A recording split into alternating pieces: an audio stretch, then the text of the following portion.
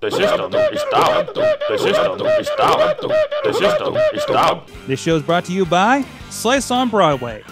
Supporting Pittsburgh podcasting with the perfect pepperoni pizza, sliceonbroadway.com. And listeners like you, support this show at patreon.com/awesomecast. I'm getting awesome, you're getting awesome, we're getting awesome, yeah, that's what I said now.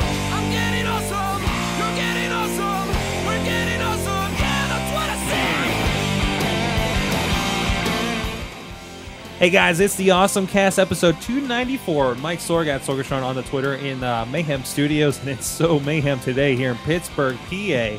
Ready to talk tech, get geeky, and maybe a little hindered by that today. No live stream today. You guys can usually join us at live.sorgatronmedia.com, but we are sans internet. The internet is down. The system is down. Should be the theme song of this the Strong Bad. I need to find that to put that out there. Huh? Had you been able to get onto the internet, you could have found it. I could have, but we got a crew in here, and thankfully we already had people coming in studio.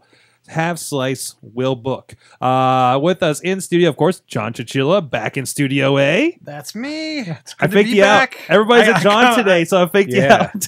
I come back and it's all broke. It's all broke. Welcome to the broken awesome cast. We'll talk a bit more about Broken that, mayhem. of course. Broken mayhem. Oh, you're not. Wait till you see what that is. John Lange from Looking for Group How's it Pittsburgh going? is with us. Your first time on AwesomeCast, but you did join us. We had a great interview with you back when you guys opened on the Awesome Chat that everybody should check out over on awesomecast.net. Yep. How are things going?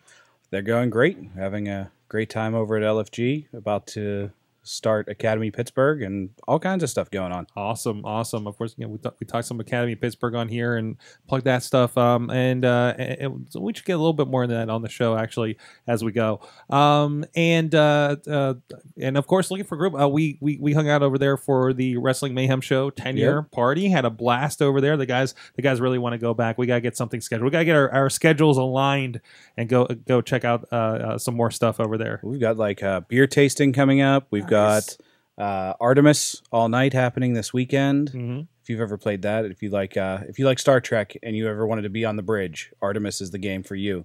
That's right. I remember. That's one we were talking about on the interview. Yes. And we have a whole bunch of stuff happening all month. Just every day of the weekends coming up. Awesome. We have things going on. Also, check out lfgpgh.com. I think I got all the letters right. That's right. All right. Like I said, it's the AwesomeCast. You can check us out at awesomecast.net. Live streaming whenever the internet wants to play nice with us. That's what happens when a modem explodes. I think it definitely imploded. We've used so much internet. We burnt through it with all the live streaming we've done out of the studio here. But anyways, go check us out over there. Subscribe to the show on iTunes, Stitcher, Spreaker, YouTube, all the places in video and audio versions. And let us know what you think at AwesomeCast on the Twitter or AwesomeCast group over on Facebook, and share some stories with us or see what we're kind of looking at and checking out throughout the week as well.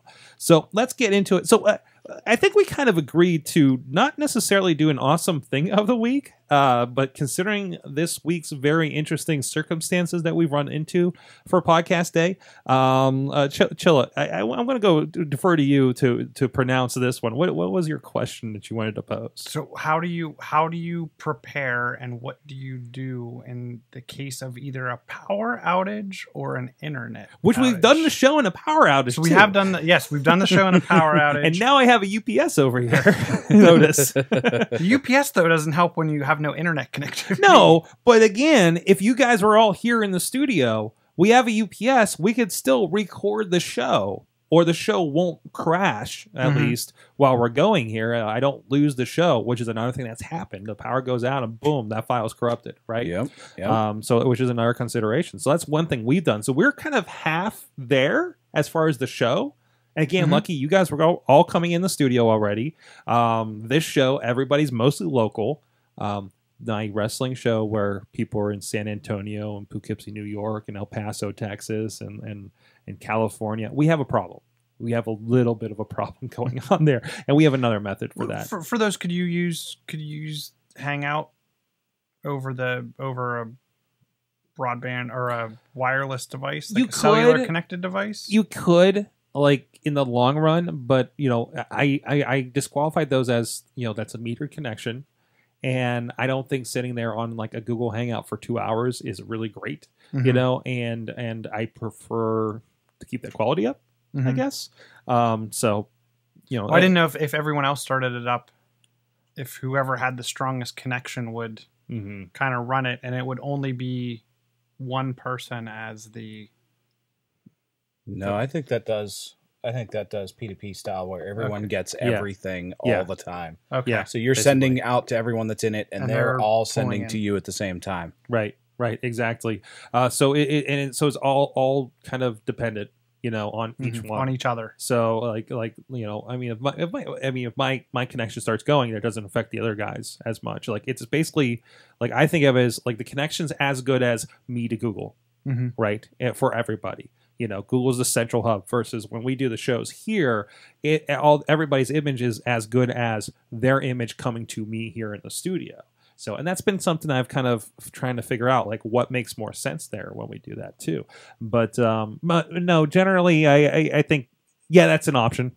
But I think we're just going to leave it to these guys and leave it straight Google Hangout. That'll up the quality a little bit since we don't have this in studio graphical element that we do with the Wirecast here, and we'll just roll with that. And I trust those guys; they've been around long enough. They can they can do the show without me. They'll be fine. But we're here, and actually, audio listeners are not going to notice much, probably any difference. You know, even just better because everybody is in studio probably. So, Chilla, you have a connected house. So yeah, my house just fails epically with no internet and nothing. You just have multiple canisters of hummus. Yes. Well, and for that reason, there's different things in the house that I've actually changed out over time. We did have some devices that required internet connectivity to even turn on specific lights, and we've moved those lights to actually they have physical switches there that run over a network connection. Yeah, but they can connect directly to the light itself. Versus having to have that internet connected. Like you used to have to control it from your phone, and that was the only way to control like the TV. right. Now there's actually a hardware remote that you could go over and grab and interfaces with that same system. So is this something that you've made a determination because you've gotten stuck before? So yes, and my one irrational fear is not as much of not having internet, it's actually of not having power. So the TV and lights aren't as big of an ordeal without power, but I will say if there's the chance of thunderstorms and I think I'm going to lose power, like the entire my house, every device that can hold a charge gets plugged in immediately, from probably like 6 different laptops that I don't even use on a regular basis, because guess what those can recharge? My phone and my tablets. So I've actually used multiple laptops, charged them up to hold battery charge to then recharge devices like an iPhone or an iPad or an Android tablet or whatever. This is the IT version of filling your tub up with water whenever the nukes hit, so you have clean water. Yeah. So, I've never heard that. You didn't know about that? Now I know about that. Also, use your hot water tank. I'm just full of clean water. I'm picturing Chilla now, just running around and plugging stuff in as my dad, whenever there was a tornado, going around and closing all the windows. You know, like this emergency mode that happens. Now I will say that I have powered a small portion of the house off of my iPhone, which then causes battery drain, which is why you need like 6 laptops worth of battery. Thankfully, you have like how many phones did I just find in your bag before the show? Yeah, and that's the other thing too, is I have a Samsung Galaxy Note. Yeah, I have the iPhone. The one thing I'm actually interested in, and I've thought about doing, is getting. Here's a good tip: if you have a cellular connected iPad. Because the iPad's battery life is meant to power that screen all the time, for it to just power a Wi-Fi hotspot, it can go like 24 hours. Oh wow! So there's a tip for you if you're ever wondering like what a good use for that cellular connected iPad is. If you have that just iPad having 1. a cellular connected iPad, Yeah, it can, because the battery is meant to power that screen for 10 hours, it can easily broadcast Wi-Fi and pull a cell signal for 24, because it doesn't have to power the screen. think Sorg's going on like eBay to find old iPad 2s. Well, all I've ever done as I sit here and I just I'm shuffling iPads here. But you know, I mean, I've only gone Wi-Fi because I never saw the need for a cell version just in my use case, right? Just never thought of that. But still, like these are handy. I was actually like kind of considering how it's a nice it's a nice experience to look at Facebook on an iPad 1 because it's several versions back and doesn't have all the bells and whistles that annoy you, right? So you don't get all that extra stuff that they just announced at the FA conference today. That's going to bug me in the near future. Clash of Clans can't even run on it, so you're totally safe. You're totally safe. I mean, it's a more closed down kind of experience, and it's a mindful experience. If you really want, I have one of those old WebOS ones at my house. I'll plug that in for you and bring it in. Was that one of those that like we had to the run on them? touchpad. The run on them that we had. Yeah, I have one, but mine's not cellular connected. Mine's Wi-Fi only. No. I think mine might be Wi-Fi only as well, but that was seriously a lockdown OS if you used it at all. So close to being nice, but not quite. Not quite. Man, one of the other things I do personally is I have not just the laptops, I have extra batteries, external batteries. The case that you actually pulled out of the bag is actually a battery case. So I don't know. I put a lot of random stuff out of that bag. If you take an iPhone, and that's actually meant for a 5 or 5S, it's a Mophie juice pack case.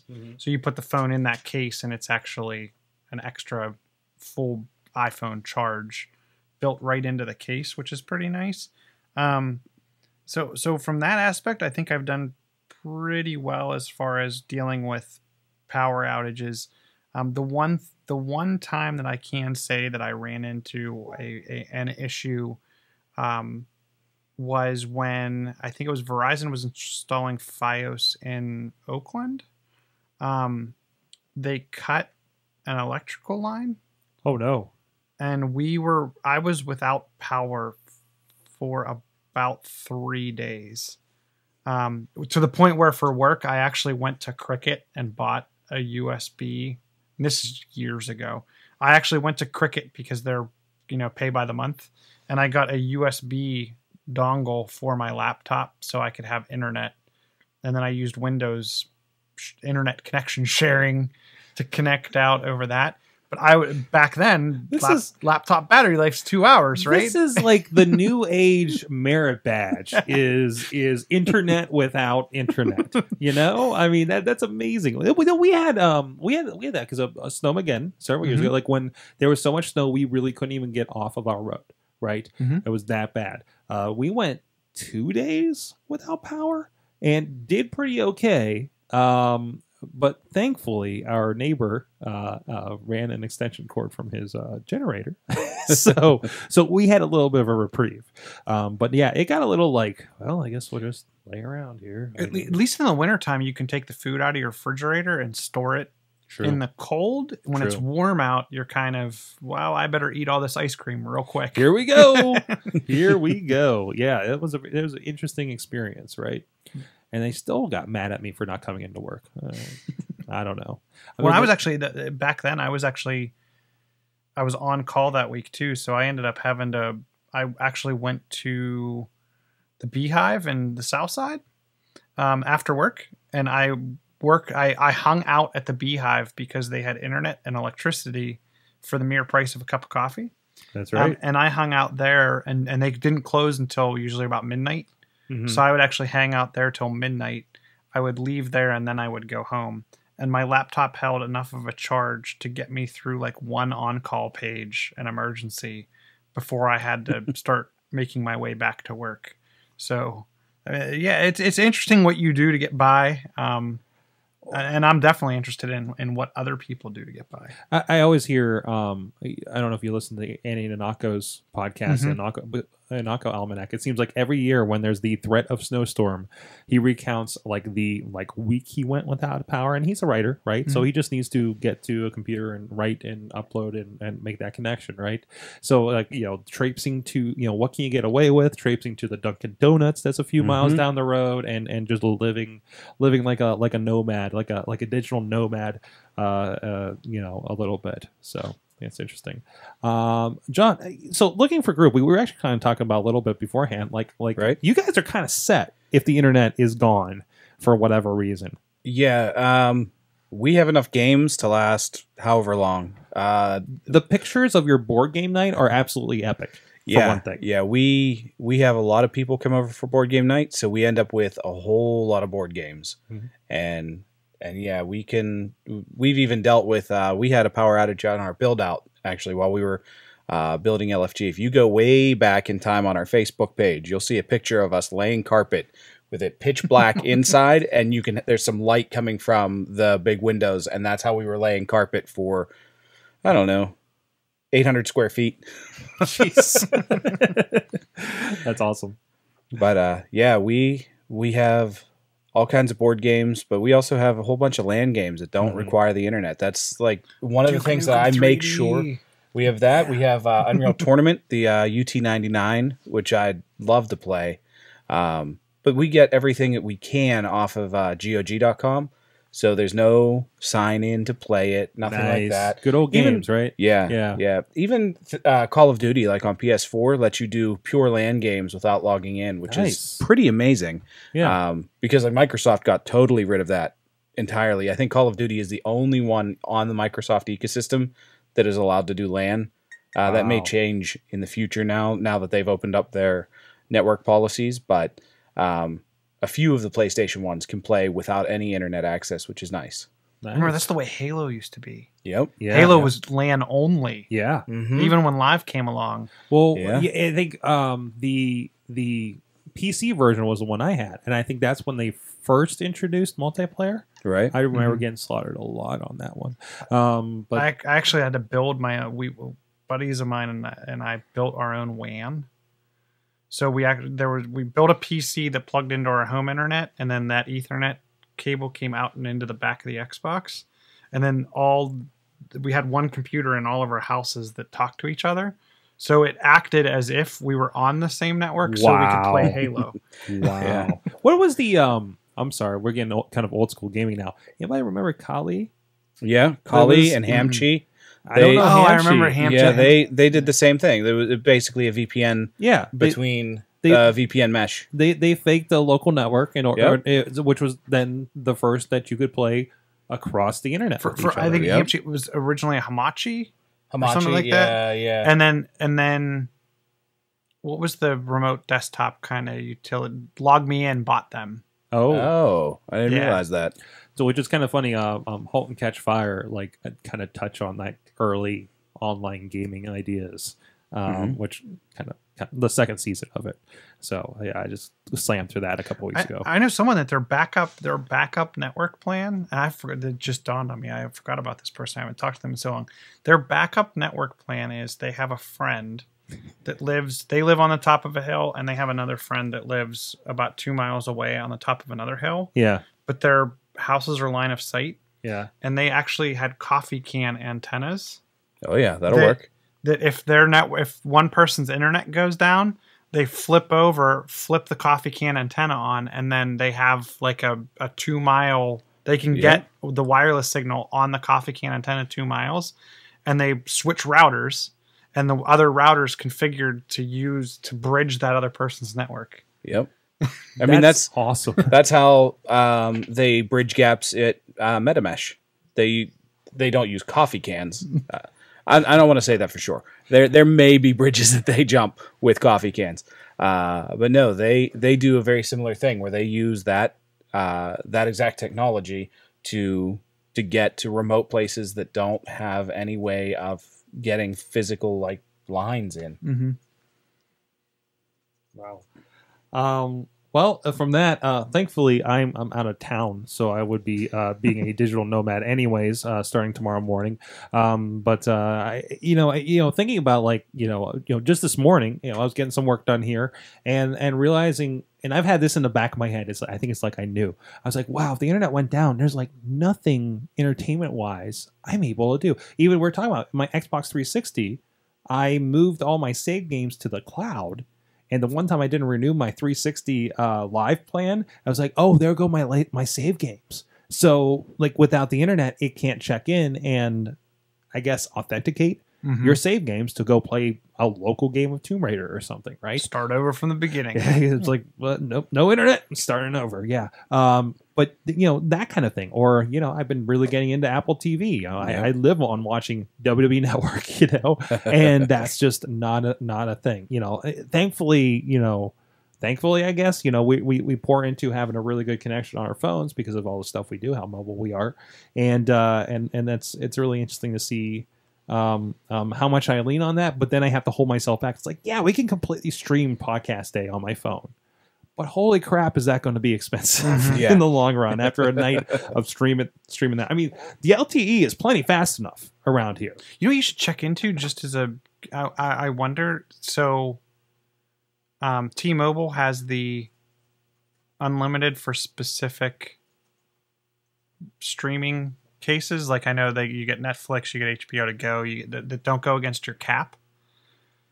I wonder if it would be worth, just as a backup, to have like a hotspot with on a pay-as-you-go plan that you could spin up. Like in the case of emergencies. Yeah, in the case of emergencies. And then, like, I wonder if Hangout would then... I wonder if Hangout's in that unlimited stream plan. I would be surprised, though, if anything upload-based is in there. Yeah, it makes sense to do it with Netflix and what have you. Netflix will take one of their giant boxes over to T-Mobile. I don't know if you've ever seen those. They have... we basically have big computers that have a significant percentage of their content on them. So you're actually, whenever you're streaming from Netflix, you're streaming from your local data center directly to you. You're not going all the way to Netflix, which is how they get around some of the, like, that makes it easier for them to give it out for free, or make it so it's not metered.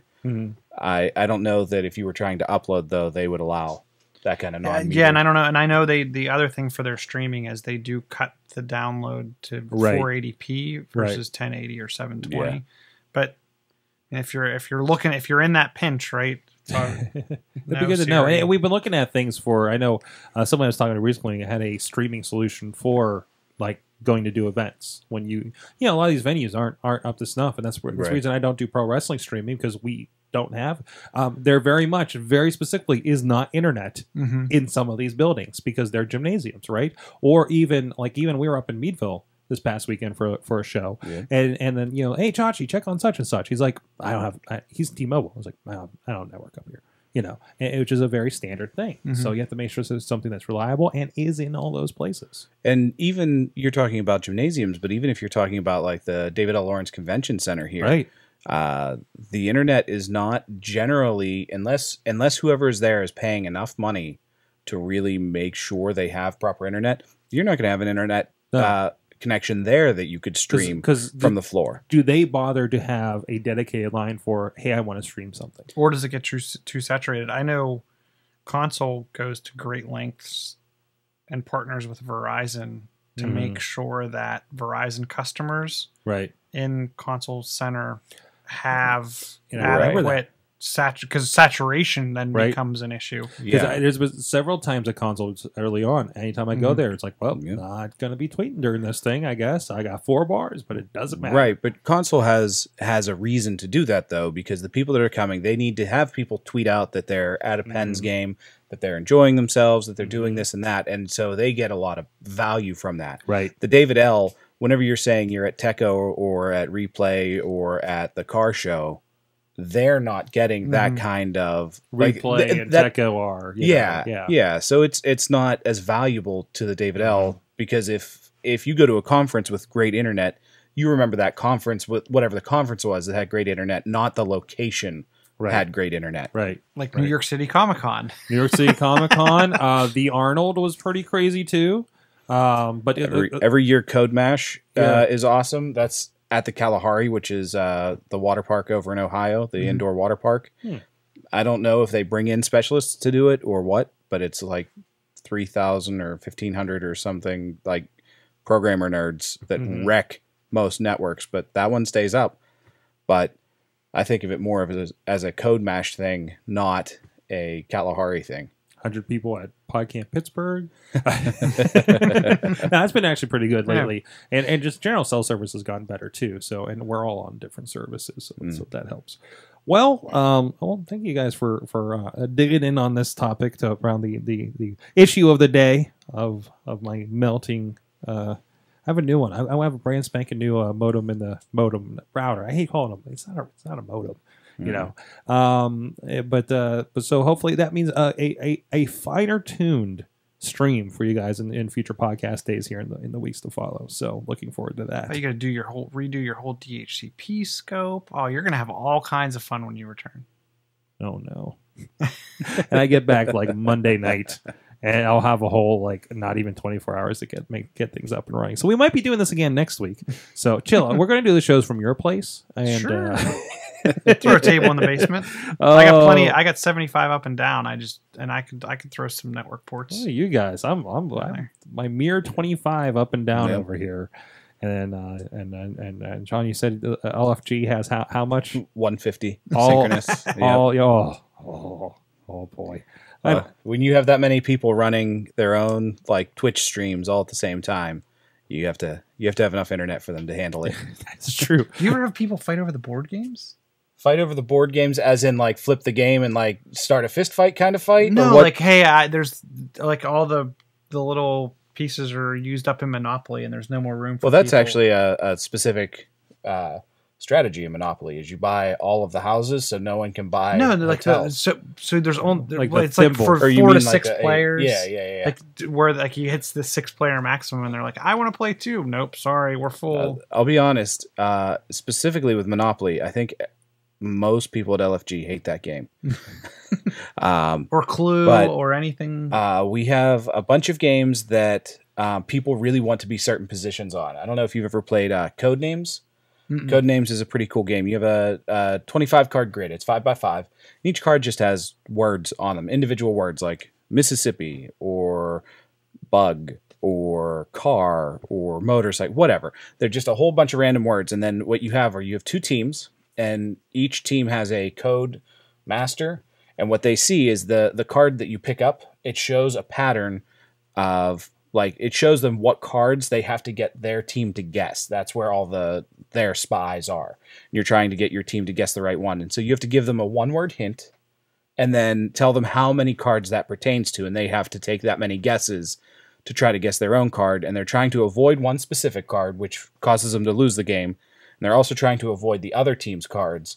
So people fight over being the code master a lot, because that's a lot of fun. You're sitting there looking at the words, trying to figure out, all right, these 3 words go together, but they go with this 4th one that isn't one of ours. And so it's a lot of fun coming up with interesting ways to do that. Same with Mysterium, which is if you mixed Clue with a game called Dixit.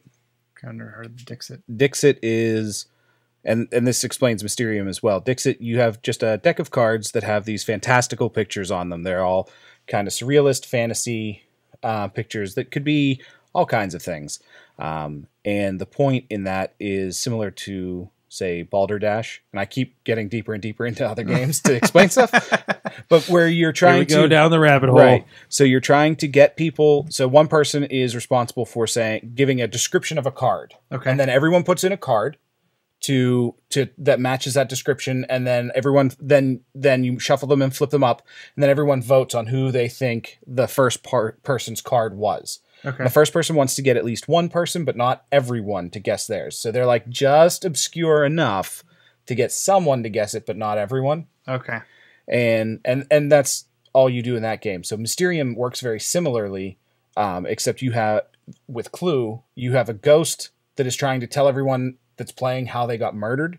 Okay. And they can only speak through these cards that are like painted with these like kind of surrealistic paintings, and they're passing out cards to all the other players.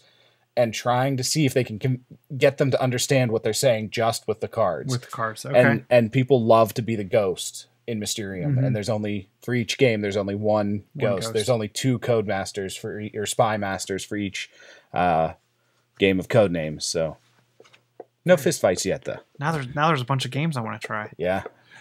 Well, we'll just have to plan an awesome cast night. You know, we do have an anniversary. We have a 300th episode coming up, so yeah, we'll have to schedule something here. What is this number?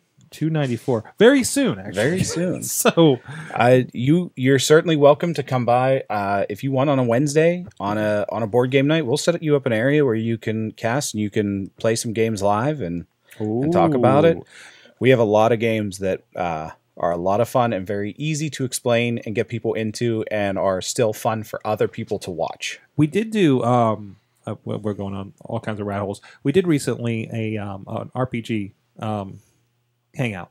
Okay. Yeah. I'm not going to remember all the names, but the Worldwide Wrestling RPG. He was a guest. The fellow that worked on that was a guest of another show, and he DM'd. General managed, however you want to. GM'd actually. I guess that kind of makes sense. Is he the ringmaster?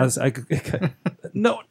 Yeah, I guess that works. Did he dress as the Taskmaster? That'd be amazing. But we did that kind of thing, and it was pretty good. It had some pretty good reception, and it was cool. So I know like Will Wheaton did the board game thing for a while for Geek and Sundry, right? Yeah, like that was one of the big YouTube channels a bit ago. It's funny if you go to any game store, they all say as featured on whatever that tabletop. YouTube. Tabletop channel was. That's good. I mean, that's a very deep niche thing that those people are looking, just like Let's Plays or stuff like that. Settlers of Catan. Settlers is good. Awesome. That's the one I keep hearing about it. Oh, it's amazing. We've not gotten into that yet. Yeah. So this isn't tech, but I can talk a lot about board games. I can talk a lot about lots of games. But Settlers. So, are you familiar with like Euro games? That name for a type of game. I feel like that's a video game vendor. No. So Euro games is actually a class of game. It isn't a specific vendor, and Catan is one of the first ones that exist over here. Okay. And so what that is we had Sorry and Monopoly and Risk and everything, but there was in the 90s, early 90s, there's a wave of new games that all mostly started in Germany. Okay. And then started coming over here, beginning with Catan and Carcassonne. Okay. Which are like, it's really economy based, and it's not like there are a bunch of strategies you can employ, and a lot of what board games are being made out of now, and they're just called like as a group Euro games. And so Catan is like the one that everyone starts with, and like learns this style of game, and then get into more complex ones from Agricola, which is just ridiculous. It's like if you took Catan and then added 5,000 new things to it and made it take 4 hours to play. It's a pretty long game to begin with, depending on how many people you have and whatnot. Yeah. And the one thing I've heard a lot of people doing is I guess there's an online version. Mm-hmm. The online version isn't like Words with Friends where you can kind of put it down and then pick back up.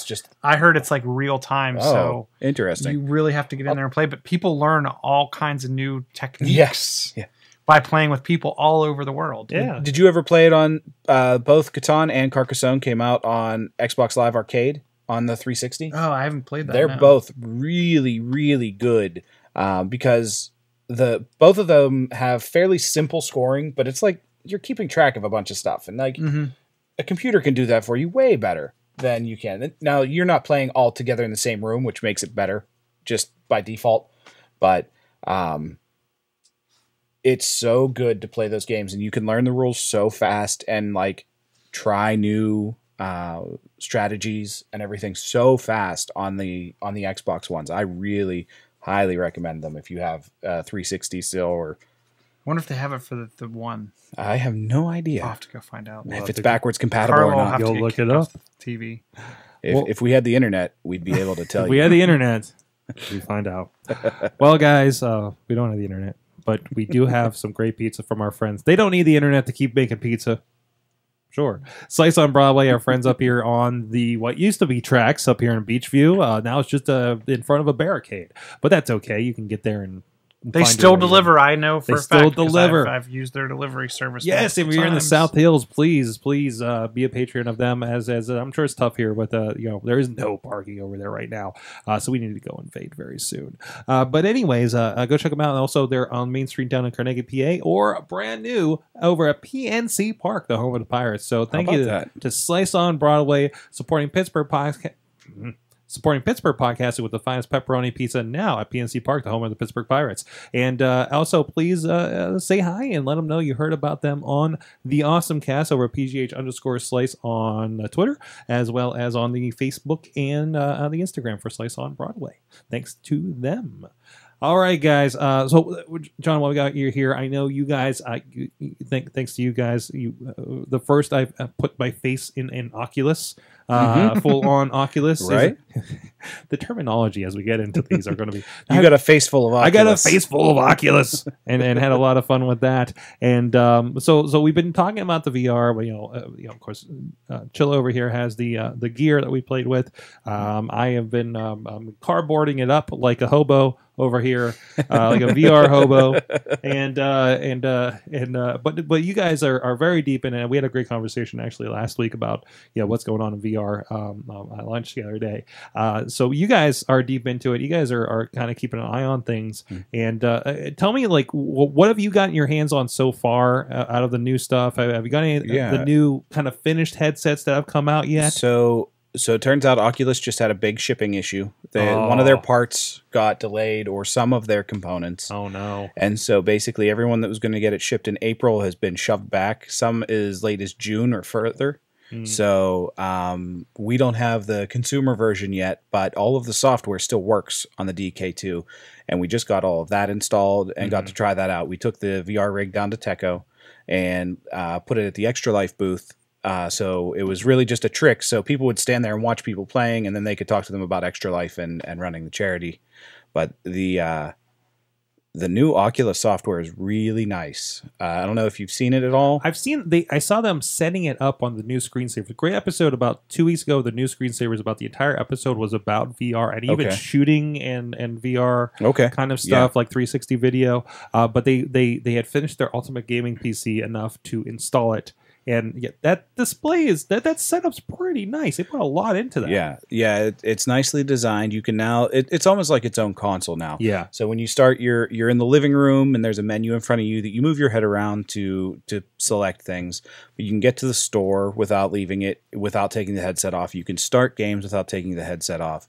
The only thing that pops up currently, and I'm betting they'll fix in one of the later SDKs, is some games that you install require you to hit yes on the admin question, like is it okay to allow this software to update your computer?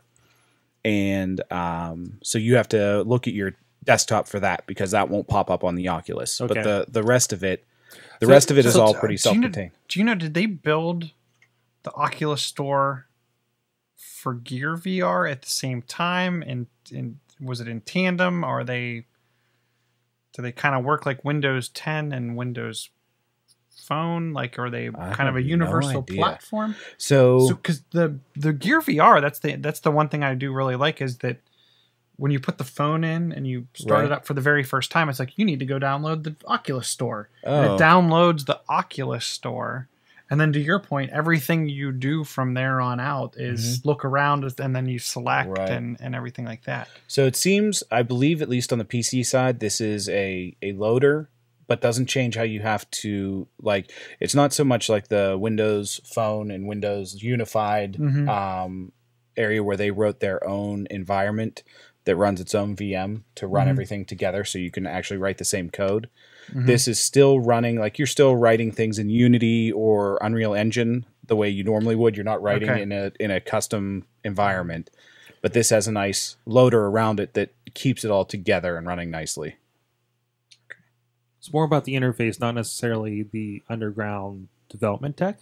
Okay. Right? Yeah, more like what Steam does, especially with Steam Big Picture. If you're familiar with that, it just gives you a nice interface to everything, so you don't have to have the thing that you used to, where you're taking it off all the time to find the next icon to double click and then put it on again, which Like is cardboard. like the cardboard. Yeah, definitely had that problem with cardboard. Then I got to reline it up, and I got to undo the Velcro, and I could feel the thing wearing out. But yeah. Cool. So I know we talked about like you do have a Vive coming. Yep. So- We have a Vive and a CV coming. We have them both. The CV. The consumer version of the Oculus. Oh, okay. Yeah, of course. And are you looking at the PlayStation one as well? We're gonna get it because we're going to obviously try it and let people try it at LFG. I'm not super excited about it. I haven't seen anything real on it yet. So That's the thing. The other ones are tangible. You Yeah. know? Even to the point Yeah. like you've been able to put a Samsung phone in a thing and do this thing for a while, right? and how long did you see? But the Vive still isn't officially out yet. It sort of exists. It's about to ship. But how long have you been seeing videos of people doing things on it? 8 months, 12 months, longer? Seeing the setup, seeing everything. The Oculus has been in people's homes for 3 years now or something, since the first release of the DK1. But there's been nothing in terms of video that you can see or real specs or what it's going to look like when it's really plugged into a PlayStation 4. So I don't know. I don't have a lot of faith in Sony making peripherals. Fair enough. And, I mean, even looking at so this is the rebirth of their PlayStation Move because it's all included in it, right? What have they put out that really's caught fire? You know, I can't think of anything there. I mean, Are you talking about on the Move? on the PlayStation, on the Sony? I can't think of anything. So the PS4 is crushing this cycle. Obviously, but I don't know that Sony themselves, other than they've got the new Uncharted coming out at some point. But in terms of things like the Move, in terms of non-standard, like just base console, like AAA level games, I mean, I remember when the Move came out and they were showing all these tech demos they were talking about. Do you remember that one that was supposed to be casting spells like Harry Potter? You hold it like a wand? the book and everything? Yeah, that never came out. Really? Not that I ever saw. Really? I don't think that ever actually existed in a real fashion. It's like they. Oh, go ahead. Sorry. I was gonna say they had like some stuff with the PlayStation Eye. They did a couple little mini games and they just dropped it. The PlayStation Move probably has fewer games than the Virtual Boy. I mean, I'm not gonna say that for sure. Wow. I'm not gonna say it for absolute sure because I haven't looked this up in a really long time. And this is the thing that I remember Best Buy dedicating so much space to, because I remember going out there and they had the Kinect and the PlayStation Move right next to each other in these giant spaces. So there was dedication to try to make it work, and even the Kinect fell off. Yeah, Kinect fell off. I love I see, and I can't. I just, as a Kinect owner, I can't fathom. Oh yeah, having it connected to your Xbox is the greatest thing. Just to be able to yell at your Xbox to do things, it's so nice. I mean, that's just as we do while we're on Hangout, we yell at Bobby F. J. Town's Xbox to do things. Bobby F. and it does stuff. For Xbox, go to Pornhub.com/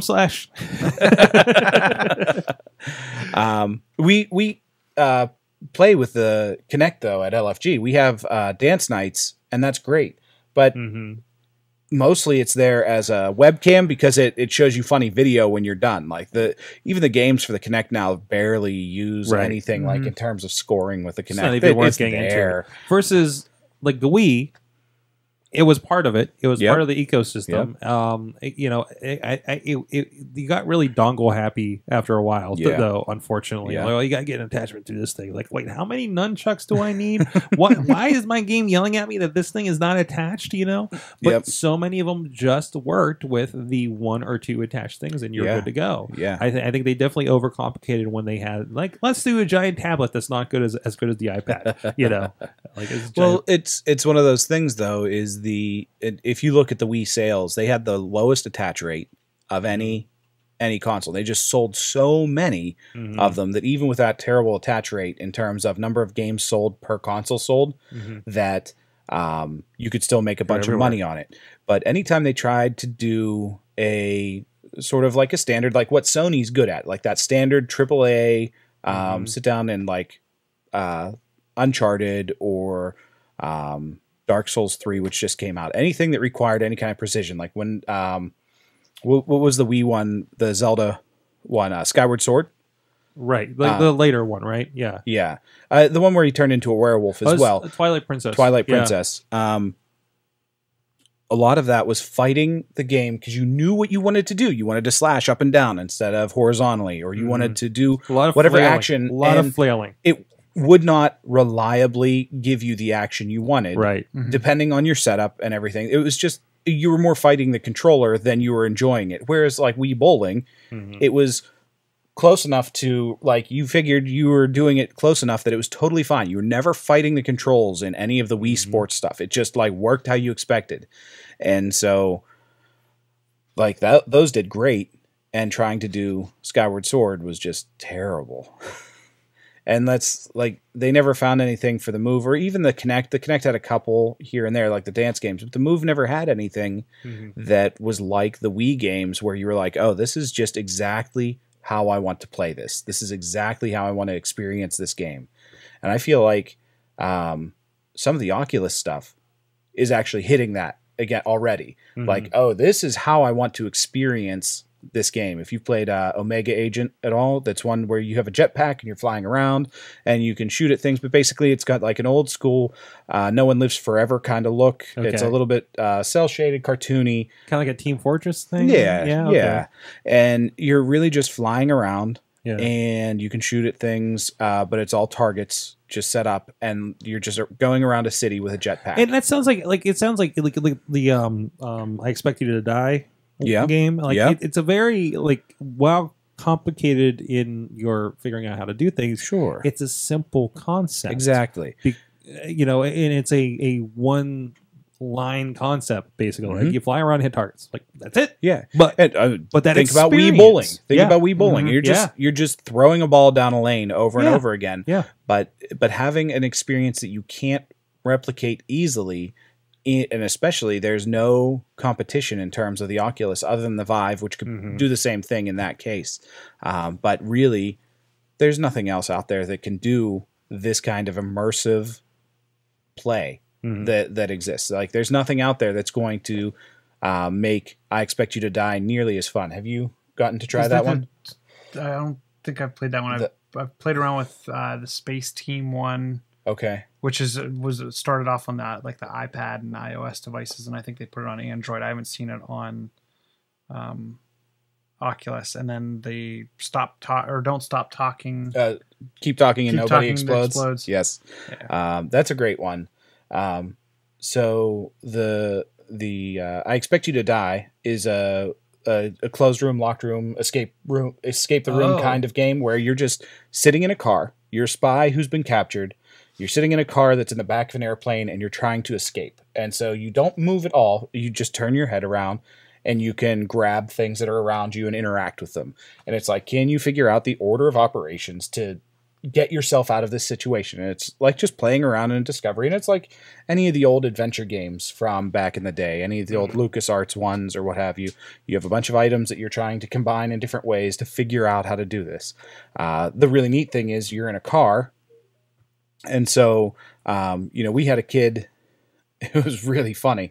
We had a kid who was playing the game, and he's probably 12 or 13, and his parents were watching, and his parents were like, we don't know games. They had him when they were much older, so they're in their 50s, maybe their 60s-ish. They're like, we never played games ever, but he's really into this. He wants to try this. And I was like, sure, just you could watch him because you can see the screen and he's seeing it in full 3D.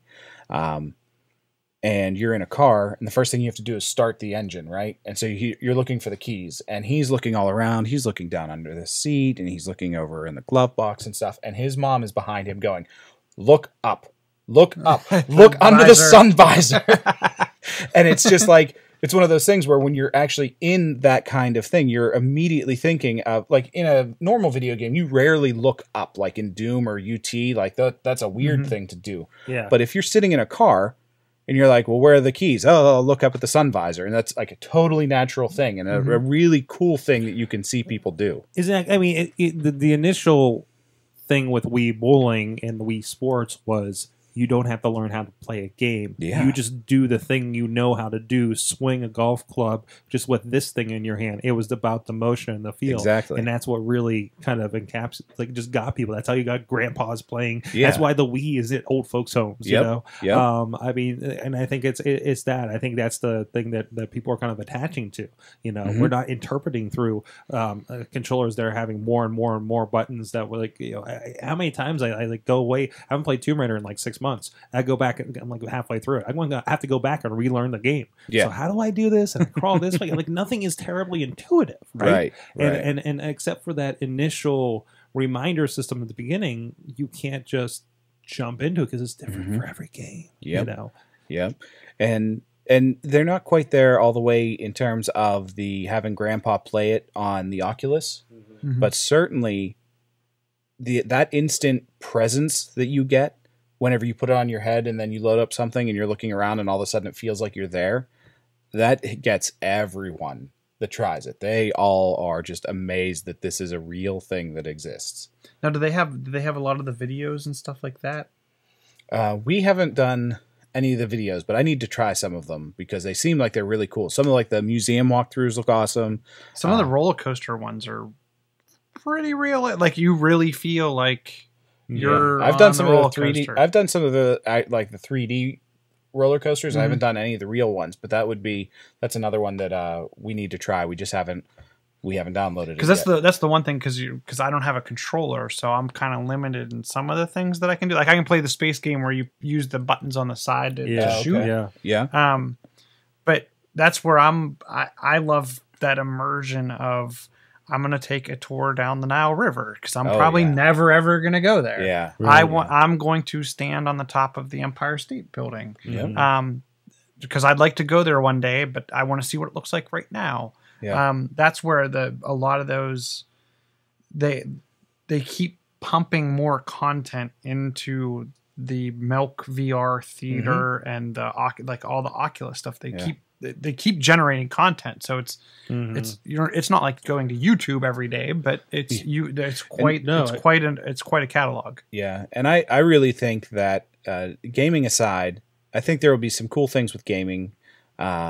There are some cool things with gaming, but I think really where VR is going to get people is doing things like you can't go down the Nile because you can't go to these places because you're not healthy enough, because you can't walk, because you don't have the money to do these things, because they don't exist anymore. You can't, when someone starts doing things like here is a realistic version of what the Mayan temples were like back whenever they existed, and you can go wander around them. That's going to be amazing. Isn't this Colosseum? Isn't this an extension of like?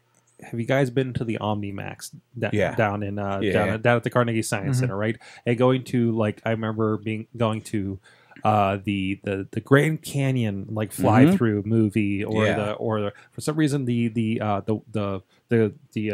beaver one we saw where they took a camera in through the beaver dam and everything, right? I remember that one. But again, that all around you encompassing thing, you're in a plane, you feel like you're in a plane and you get motion sickness. And it's done for 100 people at a time on a grand scale on a freaking 4-story tall screen, right? But this is kind of miniaturizing that process. There's actually something that came up this week called the Orah 4i, I believe. This is I'm just going to hold up my insanely large laptop in the background for you guys on video since we don't have our setups this week. But it's just it's a prosumer camera. So I mean that's cameras you guys see me those are prosumer. That's about the level that I operate on for productions, right? And this is in that range versus Nokia has one that Alex Lindsay's been showing off on This Week in Tech that's $60,000, right? Or that one that Lytro makes that I don't think they even listed a price because Right. if you have to ask about the price, it's You not don't for want to you. know what the price is. But this is something that you can actually get for under $2,000 right now in B&H up until April 30th, and it's going to go to about $3,000 or $4,000 afterwards, right? Which is in the price range of you know, something that is affordable, it's an understandable price range. Exactly, for a professional, they can probably swing that if they're really serious about this, right? And this one will let you live stream. This, I believe it does. It's on a but 30 but the thing 30-second is, delay. they only show the stick in this, right? Like it's a camera on a stick, and it does the full video, and it does it full res, and it looks like everything looks like it's pretty sweet. So how it's doing it? So that $60,000 camera, last I knew, they're still processing that. What they made out of it, right? And stitched it together and everything. This thing actually comes with a PC. A dedicated PC that's attached to it that you run. I think what do I say, like a 300-foot cord or something like that. You could run it off, so you can put it in the middle of something, right? And it does all the processing on the fly and does the stitching on the fly, and you're good to go. You know, I think that's actually the same. The people making that are the ones that do the software for all those $60,000 cameras. Yeah, they're the ones that make that stitching software, which is probably the hardest part, especially if you're streaming it, to stitch it that fast and get it together and be clean. And if you're the software maker, think of the way they can tune that hardware too. Oh yeah. I mean you go back to Apple and how they own everything. They own the software that runs on the hardware, and across those devices. It's the same thing for this manufacturer. They're going to be able to completely tune the software in this case to the hardware and vice versa, because they're making the entire platform soup to nuts. Yeah, I think that's the big thing. It's going to be content. This is the point where 360 videos are back when we all got HD TVs, and the only thing we had was Discovery HD, right? And the sunset over the Serengeti. I'll tell you what, though, Planet Earth is still the best thing made in Yes, HD. it is. You know, and I can't wait to see that on the Oculus. All right, and we're with 4K now. It's dividing. Like we got the 4K and we get the 360 stuff. Yeah, and I feel like people are doing a little bit more 360 stuff. You know, I think the GoPro generation is like, oh, it was just like what we've been doing by putting this camera in some place we didn't usually do it. Let's do the same thing with a 360 camera and put you in the experience. Like that mentality is already there, right? And you just need to modify it a little bit, right? And you also get that the you know, after you're done, you can edit it kind of deal where you don't have to point it in the exact right spot for someone skiing down a mountain so you can see it. You don't care about where it's pointed. You've taken away the need to frame things, right? Exactly, because you just turn your head to frame it. Yeah, you but there's also and this is something we've been talking about a lot lately. Like there's this idea that, you know, you do something and you have to call somebody's attention over here. You don't direct the person. No. Like there's still direction. Right, like something like you show up like this, and then you have to now think in 360 sound, right? And have something to call them over here. Because doing the Star Wars thing, I remember how many times like I'd be looking over here and checking out the scenery over here, and then like BB-8's like beeping behind me, and I don't see this ship come in behind me or something. So I want to replay it because I didn't miss it, you know. So like you kind of need that kind of multiple. It also encourages the multiple view thing, right? If it is a streamlined video like that versus a interactive kind of thing. So I think the options are kind of endless when it comes to something like this. Samsung announced the price of their 360 as well. I think it's coming in at $300. But that's like a Ricoh Theta. Like it seems like it's lower end, it's consumer, but it'll produce something nice, right? And it requires a Samsung phone to operate or PC. Oh, we'll use PC. That's right. We did have this discussion. That's right.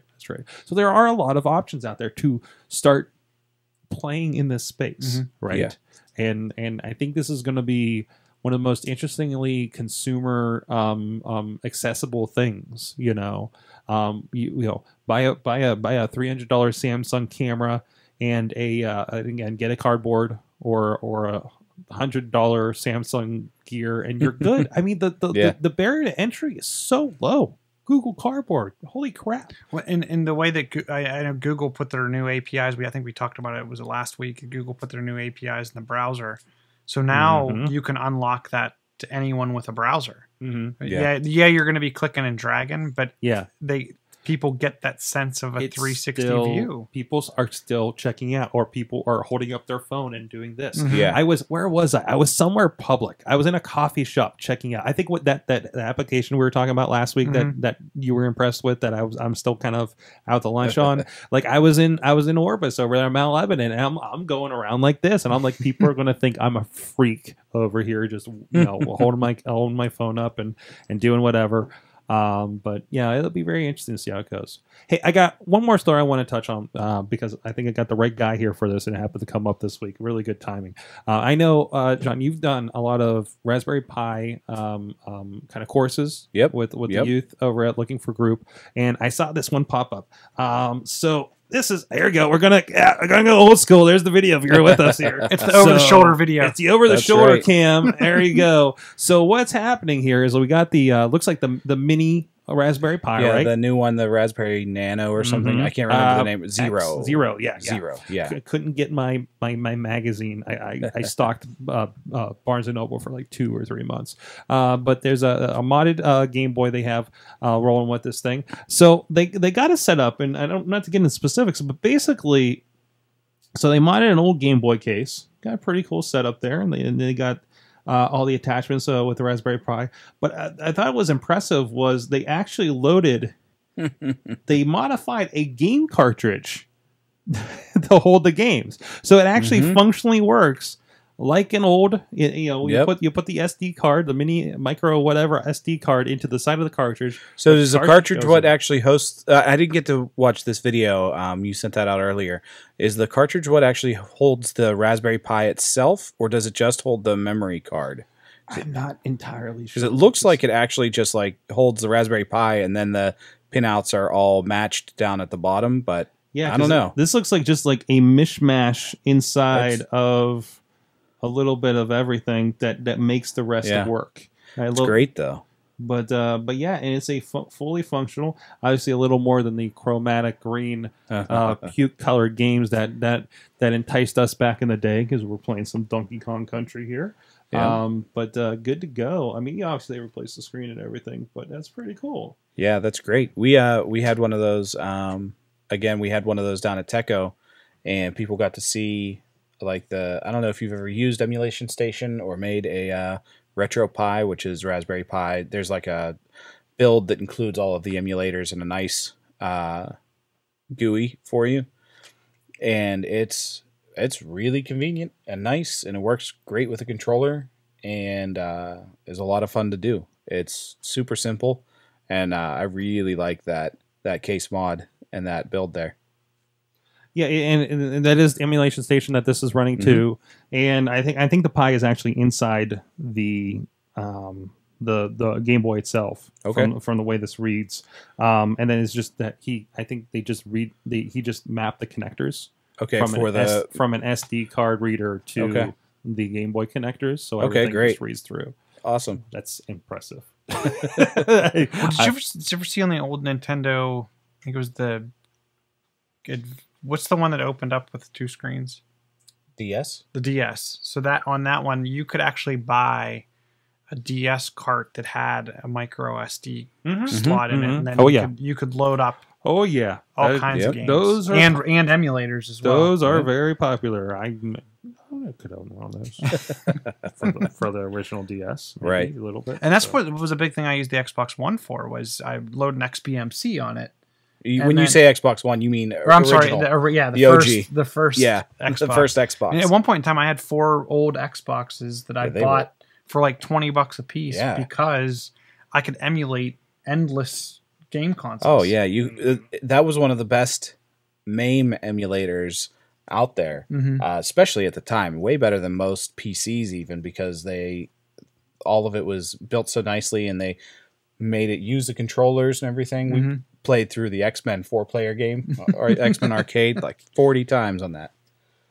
And there's one for the Mac now. It's called, I think, XMU or MUX. EMU is the thing, and it there's actually tons of them. I can't keep up with them anymore. But the one that I hear about a lot is that people they really want the one that's on the Mac because the Mac comes with all the emulators bundled in. and it has an iTunes style. Ooh, how about that? An iTunes style. It's the best catalog. looking one because it's the Mac, right? Yeah. So I mean, that's really it. But the catalog, it like downloads all the Nice. cartridge art, and the cartridges are Yeah, on a yeah, shelf. The, the emulation station will do that too. It has a scraper that'll go out and it'll grab the art from the old boxes. Kind of like Plex for video games. Exactly. Yeah, it's fun to do. Personal request. Do you know an emulator that will play my old Sega CD games since all my Sega CDs don't work? There are a couple of them. There I has to don't be know by the now. name. There has to be by now. The one for Mac will yeah. play, but you'll need to go download the ROMs. Yeah, you would need to download the ISOs. What if I have the CDs? You might have to rip them in a weird. Somehow. Yeah. I'll probably email you a link to one that'll work though. Not that I expect any of these to work with the gun justifier with Lethal Enforcers, but that's not going to happen. No, but still, I would love to play my original Final Fight CD with the sweet music. So, although I'm playing Sega CD on my freaking Apple TV at this point, so I don't even know what I'm doing. So, There's actually what are you doing a with your really life? good if you have the new Apple TV, there's some instructions online that show you how to, because now you don't have to pay the $99 license, so you can actually get the emulator loaded up on your Apple TV, and then with the controller and thumbtacks all over the floor. Don't worry about that. You Don't can- worry about that over there. Listen. I have such hot old classic games like The Adventures of Batman and Robin, which is basically just driving around on the Batmobile, right? And they have some exclusive, wonderfully CD-ROM, full motion video colored footage in here. I'm sure is fantastic, and not to mention on the Sega Saturn, like Sonic R. Come on, guys, Yeah, Sonic you R. don't have Sonic Spinball. I have Sonic Spinball on my iPhone already. I dropped the money on that one because that was the one cartridge I never picked up back in the day, right? That I always wanted. Just rebuying Sonic games. Well, certainly the new ones aren't worth buying, so you might as well rebuy the old ones. There you go. Yeah. Rebought Sonic 1, so I had something to play on the Apple TV when I got it a little bit ago, and then I'll tell you what, one of the best things about emulators, especially for Sonic games, if you were into them, there's so many ROM hacks that do weird stuff to Sonic games, like Knuckles in Sonic 1 and things like that. And they're so easy to find and do. It's really cool to see all the weird stuff people have done to the old games. amazing. Well, John Lange looking for Group Pittsburgh, lfgpgh.com. Thank you so much for joining us. Thanks for having me. We talked a lot about what you guys do over there, but anything else to plug that's coming up? So we have a bunch of stuff coming up. We're doing Drunk Souls next weekend, along with watching the League of Legends finals and doing a Artemis all-night gaming party. That's actually the weekend coming up, the 15th, 16th, and 17th, I believe. We're also going to be doing a open to the public LAN party coming up at the end of May. So if you ever did old school LANs back in the day and you want to play some old Age of Empires or what have you, keep an eye on our webpage or our Facebook, and that event will be popping up in the next week or two with the date. And we have a few really cool classes that we just finished or are in the process of doing. One is Game Design 101 with John Cassie from Game Level Learn, Nice. which is a place over in Sewickley. And he's doing a 4-part series every Monday, which we're streaming out to Twitch. So if you aren't making it, you can still watch it. Nice. And you can't ask questions, but it's streaming out, and you can go watch it now. We're archiving it so everyone can watch it. Good. And it's any kind of game, whether it's board game, video game, what have you. He's doing those. And then we just did a class with Jarek Lipinski, who built the Chip Maestro, which is a NES cart that you plug into a real live NES, and it has a MIDI port that comes out of it, and you can play all the sounds from the NES. And This is the chip tune class I was seeing Yes, the other day. yes. I was showing And so- Chachi that, and he's like, "Oh, why are we here? I want to be there."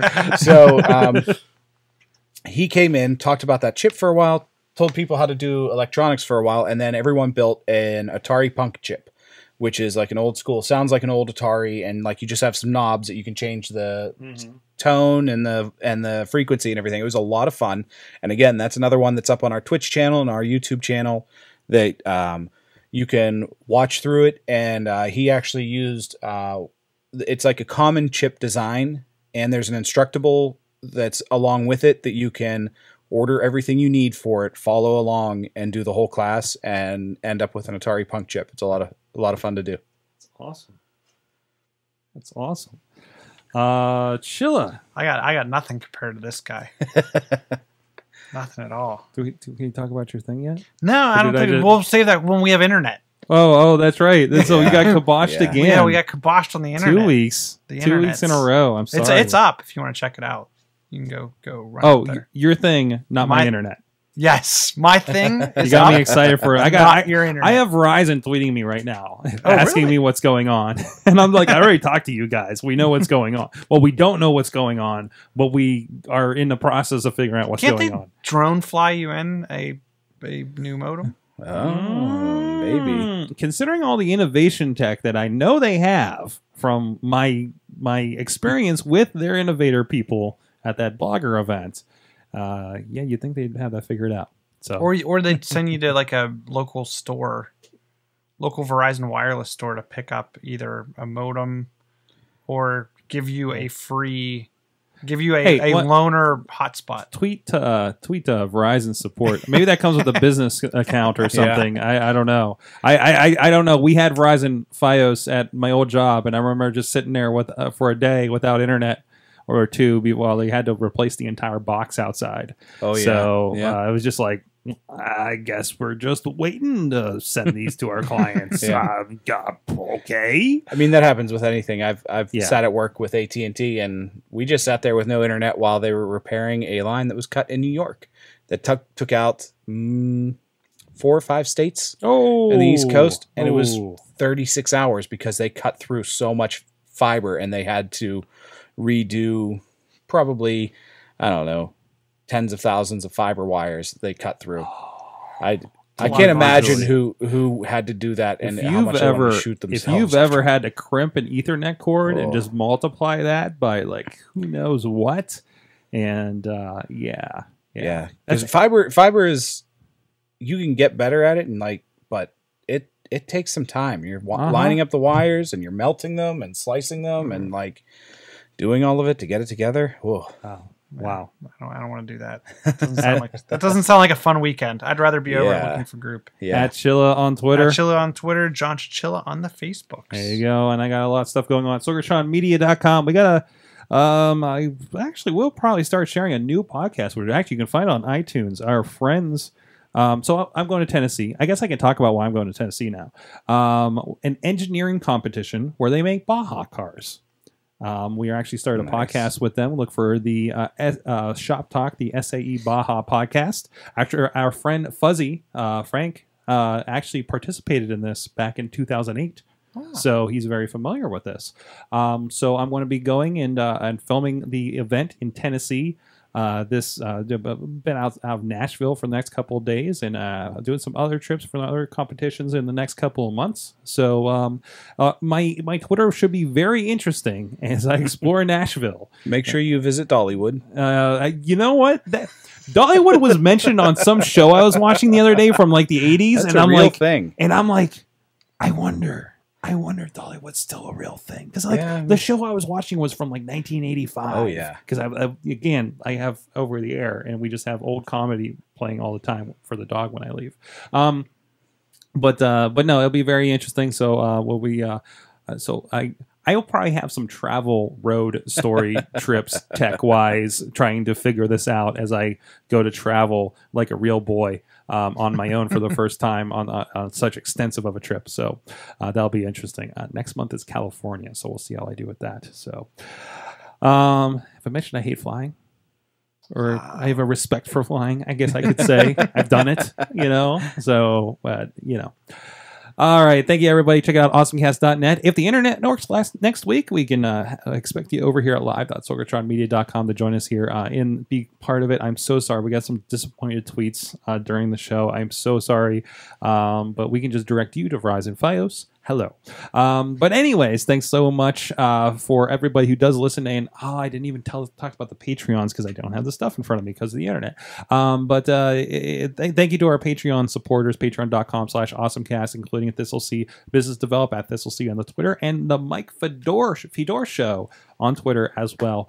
Supporting it, executive producers, that will help us shore up our internet, so hopefully this doesn't happen again in the near future, and so much more. Check us out, subscribe to us, and tell a friend, review the show, and just share it. Help spread the show out as we go. I'm looking at the 25 updates on my app store I cannot do right now, and it makes me so sad. Thank you so much to our awesome audience out there. Have an awesome week.